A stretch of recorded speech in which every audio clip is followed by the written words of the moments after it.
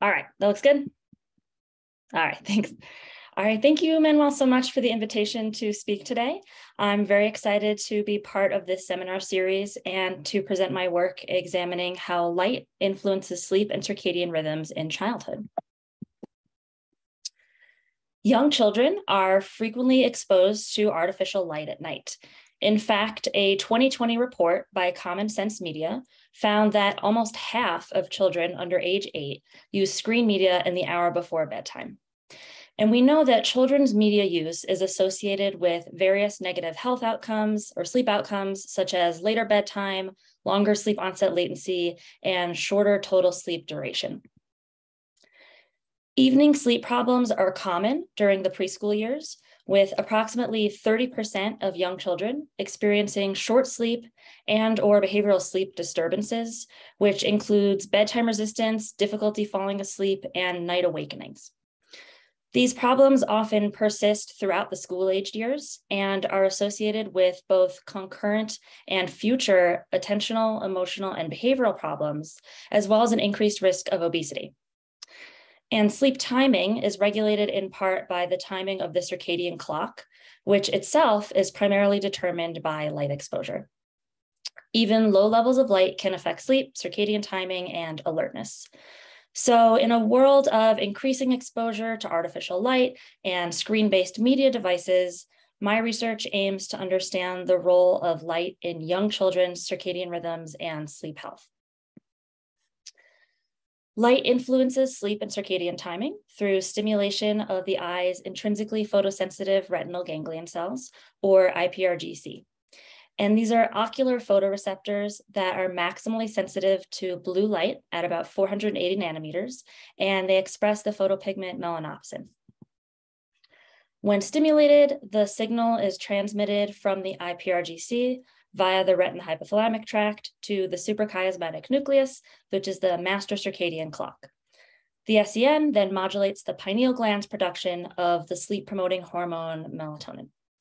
And exposure to the light at night can suppress the production of melatonin and delay circadian timing. Signals from the IPRGC also contribute to the pupillary light reflex, or PLR, which controls the diameter of the pupil in response to a light stimulus via the olivary pretectal nucleus. And today I'll actually be presenting data that we've collected on both of these outcomes. First, on the impact of evening light on melatonin production in preschool age children, and then on the PLR in response to red and blue light in school-age children and adolescents. So since I'll be talking about the non-visual system in young children, I wanted to first give some background information about the early development of the mammalian IPRGC. So in mice, the IPRGC are present and light sensitive from birth. So this top figure depicts the proportion of ganglion cells that are light sensitive, with a much higher proportion observed in newborn mice than those just a few days older. Similarly, in the bottom figure, the density of melanopsin expressing cells is very high in the neonate animal and then rapidly decreases. Research is still pretty scarce on the development of the human IPRGC, but what we do know suggests that, similar to rodents, the system emerges early in an individual's development. The photopigment melanopsin has been observed in human eye tissue as early as 8 weeks post-conception.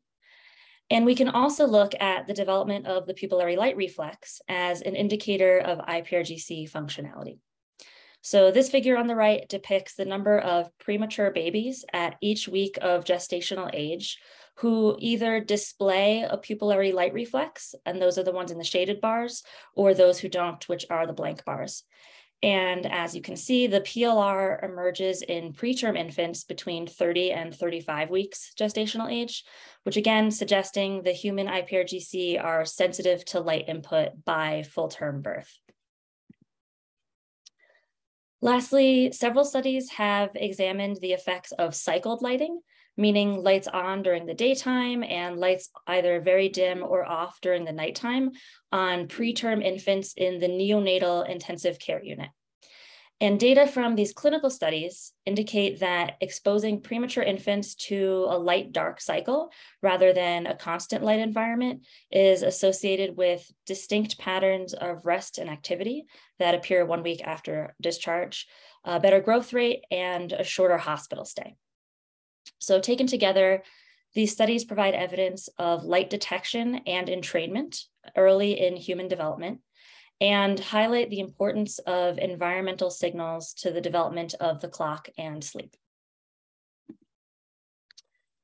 I'm next going to review some data examining the impacts of light intensity on the human circadian system. Intensity can be measured in a variety of units, but in the work I'll be discussing, it is presented primarily in terms of illuminance, the unit of which is lux. So for anyone not familiar with this unit, 1 lux is defined as the brightness of 1 candle 1 meter away from the eye. So moonlight is only about 0.1 lux, and sunrise, sunset is very bright at 10,000 lux. But important values to keep in mind for the rest of my talk are that typical room lighting is usually somewhere between 100 to 300 lux, and an iPad screen at full brightness 1 foot away is about 100 lux. So jumping ahead from infancy, we know that an individual's circadian sensitivity to light changes across the lifespan. And data from several studies suggest that children are more sensitive to light exposure than adults. So in this study, 9-year-old children showed almost twice as much melatonin suppression following an evening bright light exposure compared with their parents. Our research focuses on sensitivity to light in preschool age children, of which we still know very little. And previous work from our lab demonstrated that the evening lighting environment does play a significant role in the timing of the circadian clock in this age group. 21 children followed a stable sleep schedule and wore a pendant light meter for 4 days, then completed a dim light melatonin onset assessment. And light exposure in the 2 hours before bedtime averaged about 700 lux across all of the children. When controlling for bedtime, children exposed to more evening light had later melatonin onsets. And in a hierarchical linear regression model, evening light exposure accounted for 13% of the variance in the timing of DILMO. Building on those initial findings, our lab examined preschool-age children's melatonin suppression response to a bright light stimulus of 1,000 lux in the hour before habitual bedtime. And in this figure, the closed circles represent salivary melatonin levels on a baseline night measured under dim light conditions, and the open circles represent melatonin levels the following night during which they received the light stimulus, as highlighted in the figure in yellow. An acute suppression of melatonin was calculated by examining the ratio of the area under the curve during the light stimulus compared with the same clock times on the previous evening. And during the light exposure, children exhibited robust melatonin suppression of about 88% compared with the baseline night, with melatonin levels remaining attenuated even 50 minutes after light offset. In adults, we know that even low levels of light can affect circadian rhythms. Furthermore, as can be seen in these figures, light exposure in the evening both suppresses melatonin and delays circadian timing in a dose-dependent manner with intensity. So the brighter the light exposure, the greater the circadian response. In these data, following a 6.5-hour nighttime light exposure, 50% of the maximal phase shifting response was observed after exposure to light of about 100 lux, which is well within the range of typical indoor room light. And a more recent paper has demonstrated that the adult circadian system may be even more sensitive to light than previously thought. Participants were exposed to a range of light levels between 10 to 2,000 lux for 5 hours in the evening. And across the entire group, 50% melatonin suppression occurred at only about 25 lux.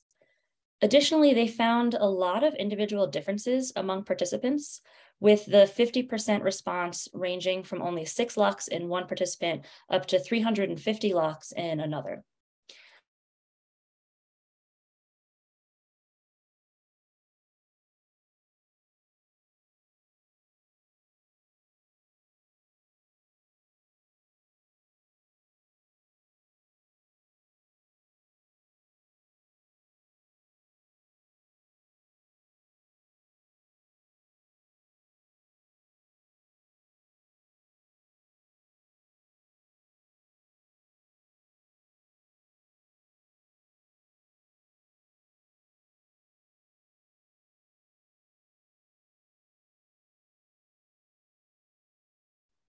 Okay, that sounds like a internet connection problem.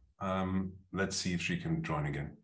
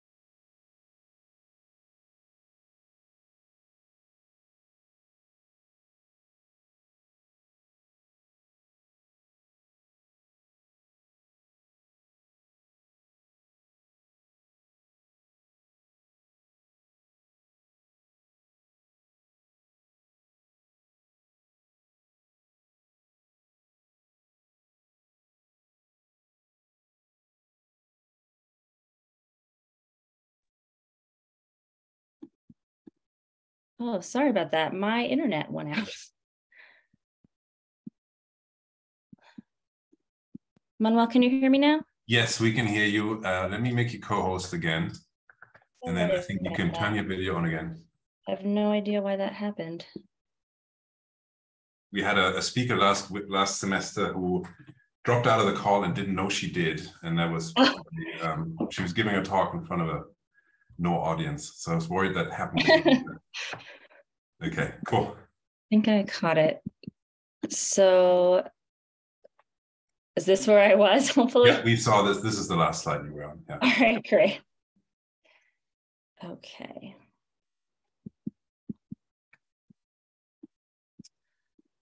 Well, that's a good spot to transition in here. So since our lab studies sleep and development in young children, parents frequently ask us how much light before bed is too much light for their child's sleep. But unlike we have in adults, there's currently no research examining the sensitivity of young children to different intensities of light in order to inform those recommendations. And so a big focus of our research in the last few years has been to establish illuminance response curves to evening light in young children. And to do this, we examined the impact of exposure to different intensities of light 1 hour prior to bedtime on melatonin levels and circadian timing in preschool age children. And our a priori hypothesis was that light before bed would suppress melatonin and induce phase delay in a nonlinear intensity dependent manner. We collected data from 33 children, ages 3 and 4 years. All participants went through a rigorous screening process to ensure that we only enrolled healthy children with no sleep, circadian, or ophthalmological disorders. Our main measure was salivary melatonin, and we collected saliva by having the child chew on a braided cotton roll for about 2 minutes, as you can see in this picture, until the cotton was saturated, and it was then placed in a tube and centrifuged. So if you're a parent or if you've spent time with young children, you can probably imagine that a 3-year-old being told by a person they don't know to chew on this cotton stick is not going to go over very well. So before the study protocol, we conducted training visits with the children to introduce them to the saliva collection technique and familiarize them with the researchers who we call the sleep fairies. And we utilize similar child-friendly terms throughout the assessments to help the researchers and the protocol feel more playful and approachable for children. This figure depicts the study protocol, which lasted for a total of 10 days. For the first 7 days, parents were asked to keep their child on a strict sleep-wake schedule. Additionally, the child wore an actigraph and pendant light meter throughout the study, and the parent completed a daily sleep diary. And then the final 3 days of the study consisted of a dim light assessment, which we call cave days with the children. As you can imagine, it would be very difficult to get preschoolers and their parents to live in a sleep lab for 3 days. So we conducted all of our research protocols in participants' homes, where we recreated well-controlled laboratory-like conditions. So here's an example of our team in the process of converting a home into a dim light environment. As you can see, we first covered all the windows in the home with black tarp. We then ensured that all light levels throughout the home were below 10 lux at the child angle of gaze. And this is accomplished through covering, dimming, or redirecting home light fixtures, or adding in dim lamps when needed. And throughout the duration of the dim light assessments, children were exposed to an average of approximately 1.5 lux as measured from their wrist. But setting up the dim light environment involves more than just addressing light fixtures.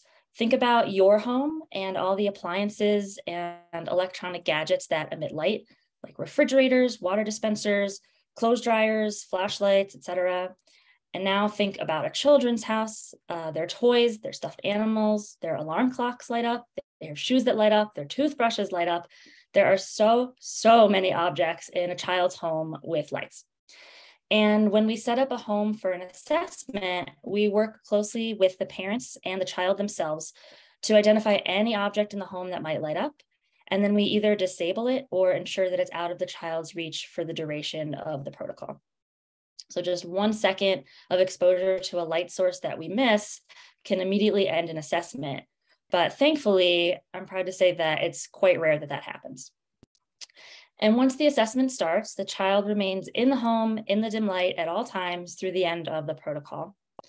During these cave days, from the time the child wakes up until they go to bed, a team of researchers is with them at all times, ensuring that the dim light environment is maintained and that there are no accidental exposures to any light source over 10 lux. So on day 8, children entered the dim light environment 4.5 hours before their scheduled bedtime. We then obtained a baseline measure of their dim light melatonin onset, or DILMO. We collected saliva samples in 20 to 30 minute intervals throughout the evening, and that's indicated by the black dots in the figure, until 1 hour past their habitual bedtime. And on the 9th evening, the children experienced a 1 hour light exposure in the hour before their habitual bedtime. As you can see here, we played games with them at a dimmable LED light table in order to keep their gaze focused down continually on the light source. So we color with them on overhead transparencies, or we play with them with translucent blocks. And each child was randomly assigned to one light intensity between 5 and 5,000 lux, and the light source had a CCT of 5,000 Kelvin. Finally, on the 10th evening, we measured their DILMO a second time, taking samples until 2.5 hours past bedtime in order to capture any phase shift. And we calculated acute melatonin suppression during the light exposure, as I described before. And phase shift was calculated by subtracting the time of the child's baseline DILMO from their final DILMO.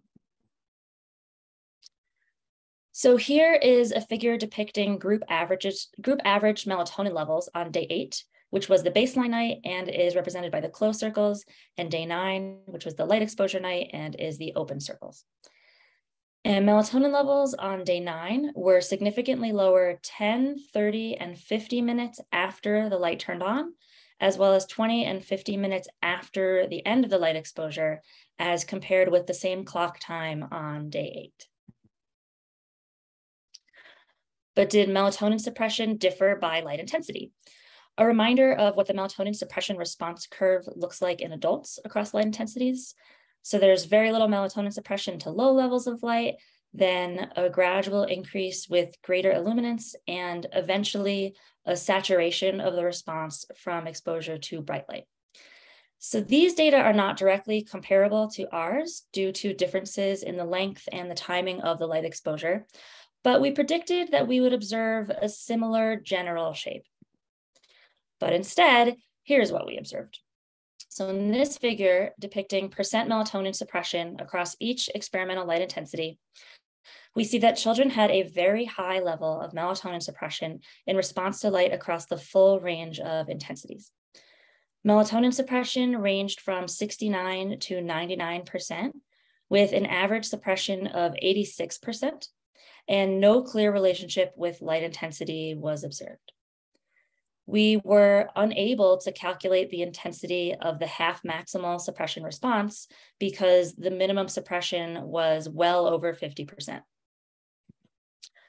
However, when we break the light intensities into quartiles, we now observe that children exposed to the lowest quartile of light intensities had significantly less melatonin suppression than those assigned to each of the 3 higher quartiles.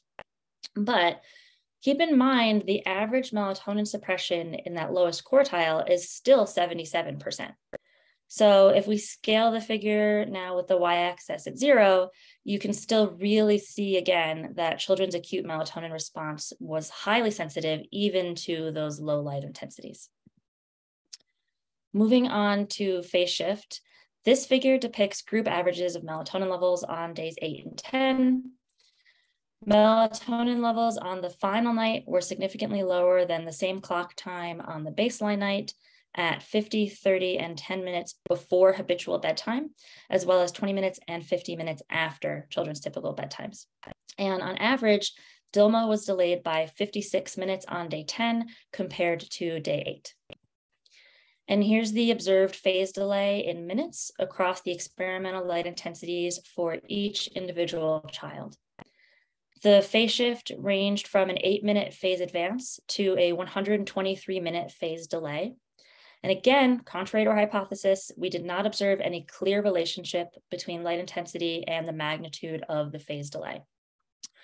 Rather, we see robust phase delays across the full range of intensities, even at lower illuminances, with children exposed to only 5 and 10 lux having an average delay of 45 minutes. In this figure, we have individual melatonin curves for 6 children. So the orange lines represent the baseline night and the blue line represents melatonin on the final night of the assessment. The dotted line at 4 picograms per milliliter is at the threshold for calculating DILMA. So when we're looking at phase shift, it's the difference in the time at which the orange and the blue lines cross that dotted line. The top 2 panels depict children who received low intensities of light at close circadian times. Then the middle panels are those receiving a medium intensity of light, and the bottom panels at a high intensity. In each pair, despite the similarities in the circadian timing and the intensity of the light exposure, we observe large inter-individual differences, with the phase delay in each pair differing by 30 to 40 minutes. And this echoes the large inter-individual differences in photosensitivity observed in adults. So altogether, the findings from this study demonstrated that young children's melatonin production and circadian timing may be highly sensitive to light exposure in the hour before bedtime.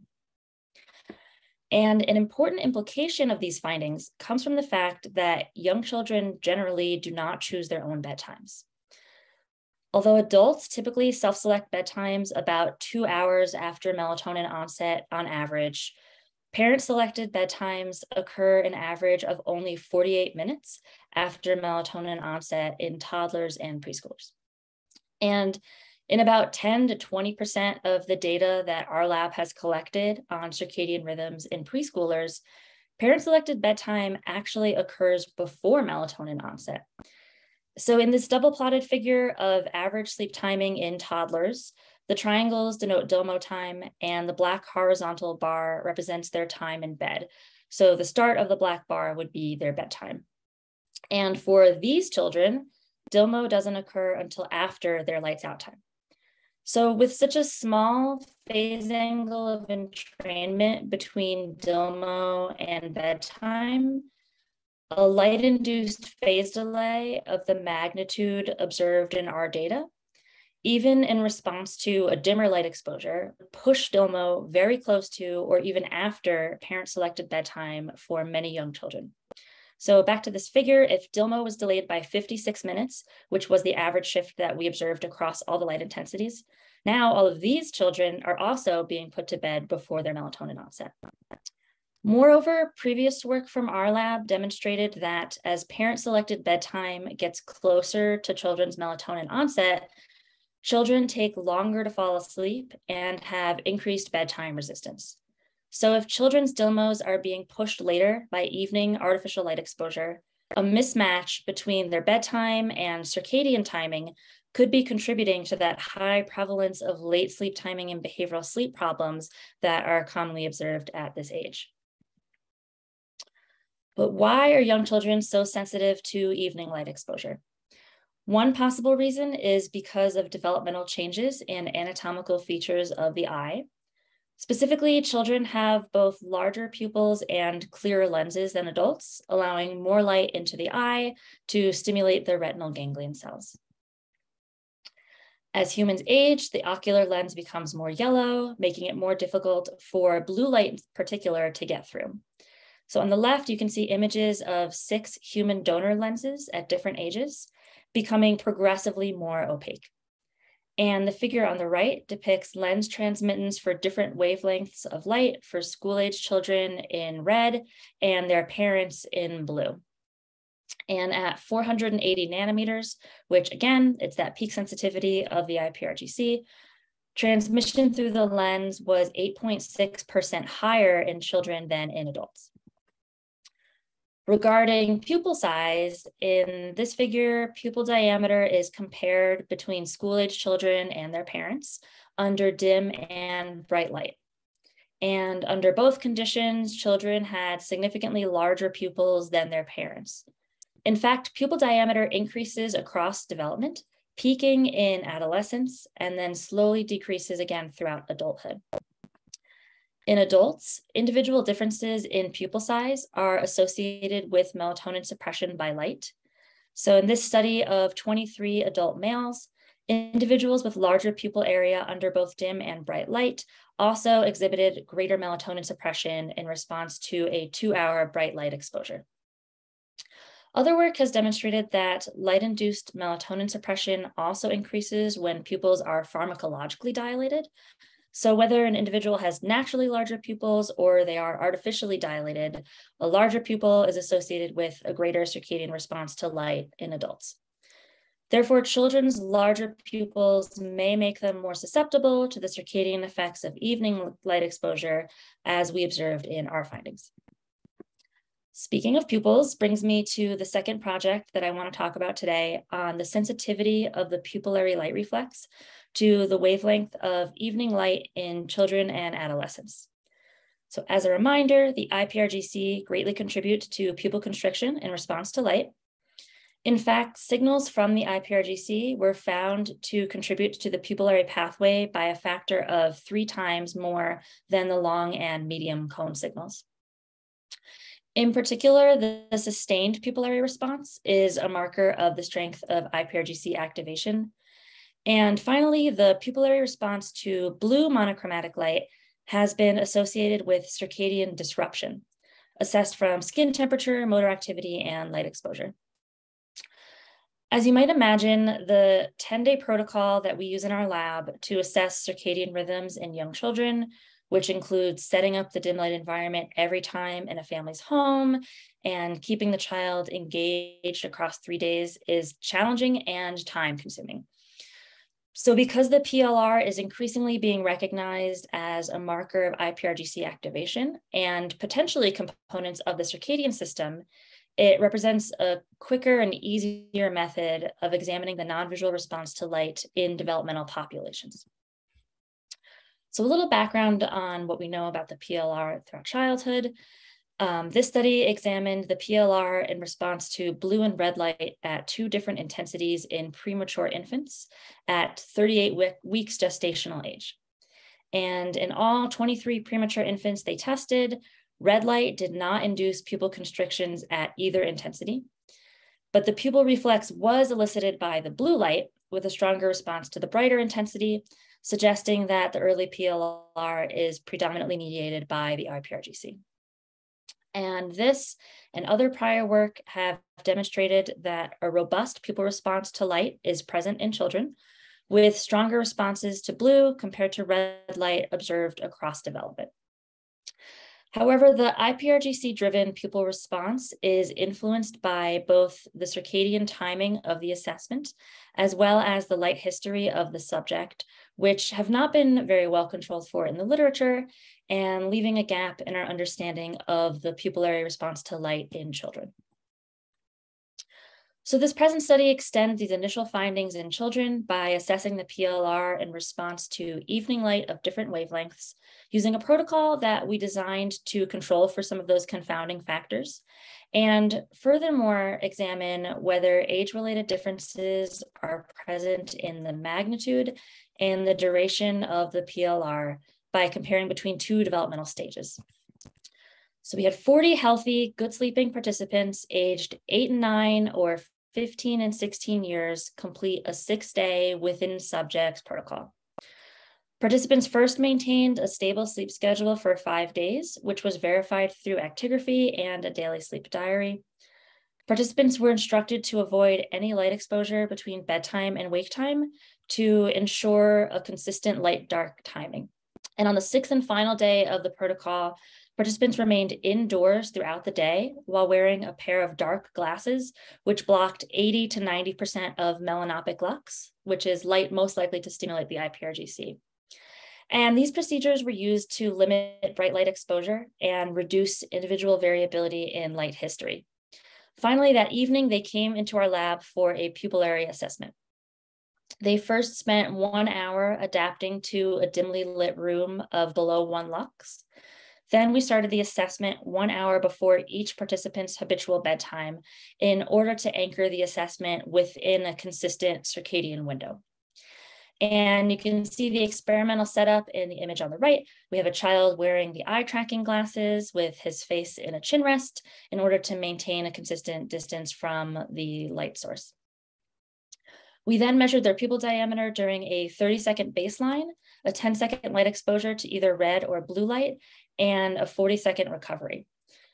Following a 7-minute dim light readaptation, the procedure was repeated for the other lighting condition, the order of which was counterbalanced across participants.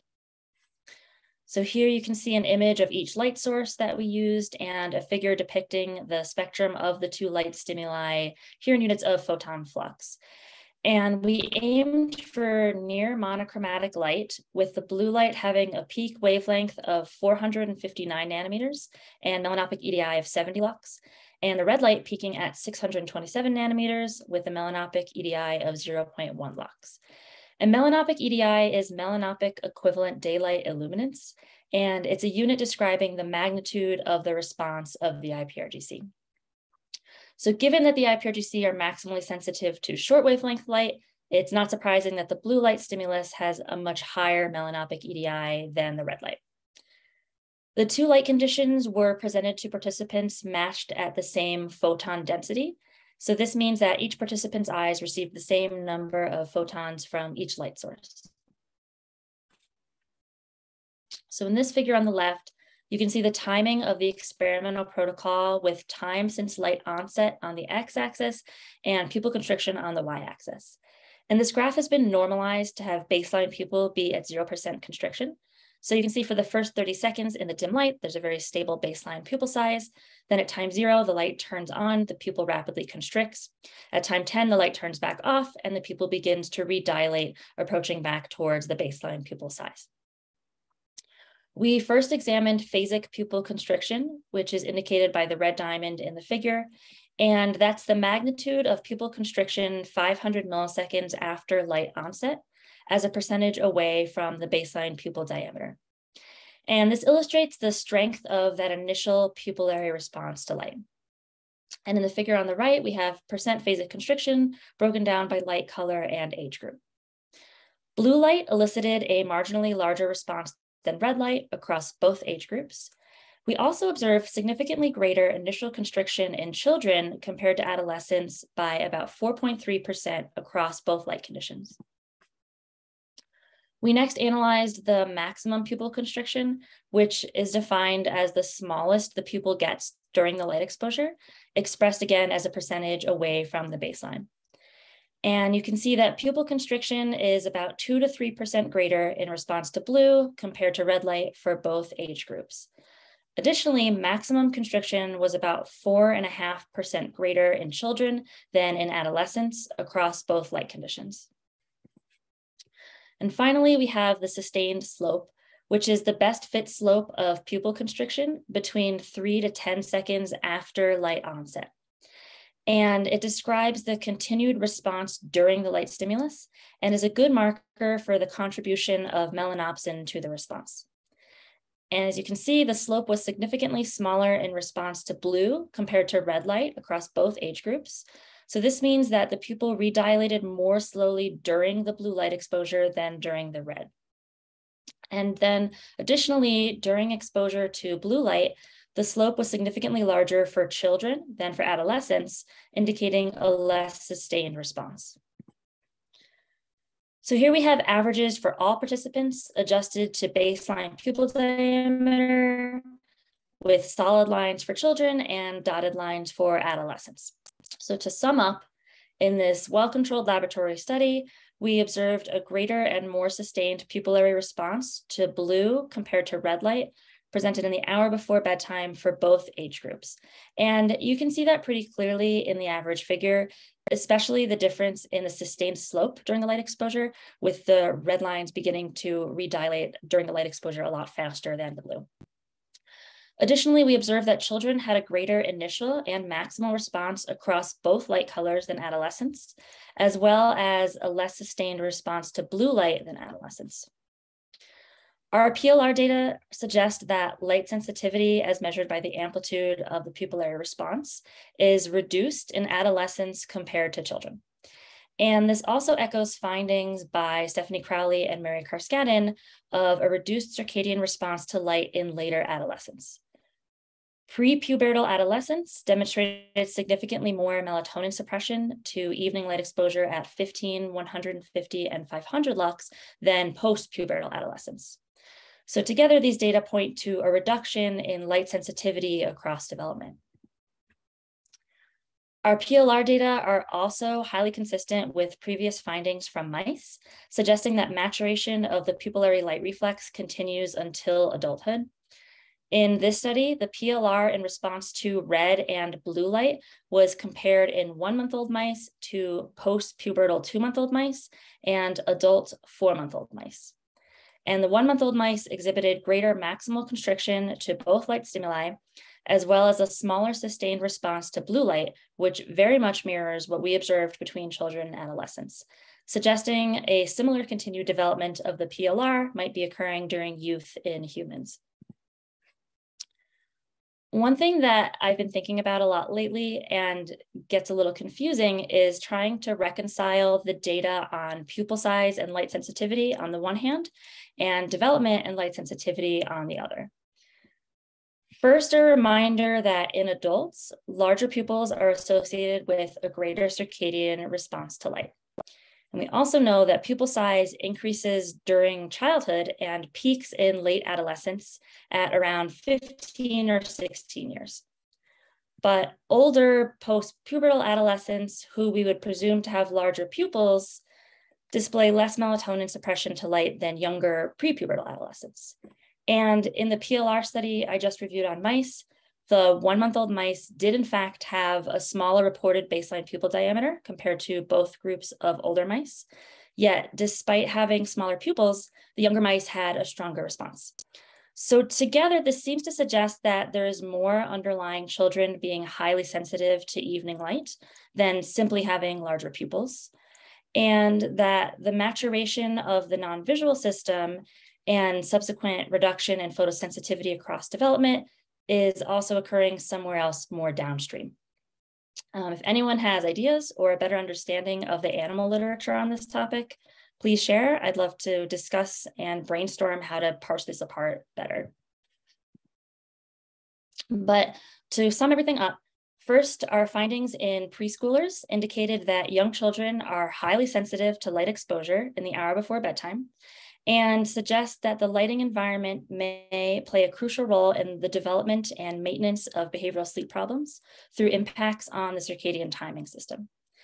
And this points to evening light exposure as a modifiable factor in children's environments that could improve their sleep. Additionally, our PLR data with school-age children and adolescents suggest that sensitivity to light may reduce across development. And the fun part about conducting this research with young children is that there's just so much that we don't know at this point. And it seems like the more data we collect, the more new questions just keep popping up. So obviously, there's still a lot of research that needs to be done in order to strengthen our understanding of the maturing circadian system and how photosensitivity changes across development. And also so that we can provide recommendations for parents and other stakeholders on best practices in lighting to support healthy sleep throughout childhood. Looking ahead, we are currently collecting data to further examine preschoolers' circadian sensitivity to light. First, we are conducting a within subject study to examine the sensitivity of the circadian clock to differences in light spectrum. Using the same 10-day protocol that I described earlier, we are comparing melatonin suppression and phase delay in response to an evening light exposure to cool versus warm LED light. The 5,000 Kelvin light source that we're using as a cool light is very similar to that used in our earlier study on light intensity. But we want to know if, compared to that, exposure to a warmer white light containing less blue light and therefore less stimulating to the IPRGC results in less melatonin suppression and phase delay in these young children. And these findings will be especially informative to recommendations on the evening light environment and the use of light adjusting software on media devices for children, such as FLux or Apple Night Shift. We are also employing a modified version of that protocol to examine the sensitivity of the phase advance response to morning light of various intensities. And finally, we're also collecting pupillary data in both of those studies to examine whether baseline pupil size and the PLR are associated with the circadian response to light in young children. So here you see a kiddo wearing those eye tracking glasses during a light exposure out in the field. And through these data, we hope to continue to add to our understanding of the developmental trajectory of the human non-visual system. So thank you so much for your attention. Thank you to everyone involved in this research and our funding sources. I'm happy to take any questions, and also please feel free to email me at the address on the bottom of the slide. Thank you so much.